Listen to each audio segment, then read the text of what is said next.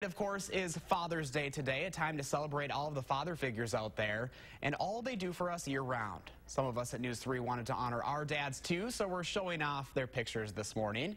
Hopefully you can make time to call your dad today, or at least had time to send them a card. According to Hallmark, Father's Day is the 4th largest card-selling holiday in the country. The holiday has been around since President Lyndon Johnson signed a proclamation calling for Father's Day in 1966. Right now,